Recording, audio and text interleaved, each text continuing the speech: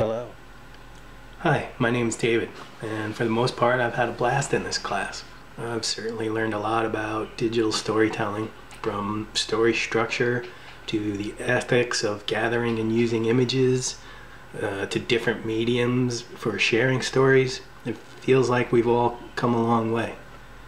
Perhaps the most important thing that I've learned is that personal stories are some of the most compelling tales, and they're not a cop-out at all.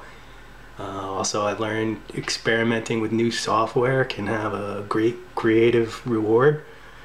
And definitely don't move hundreds of miles away to a place that you don't know anything about 3 weeks before the end of the semester.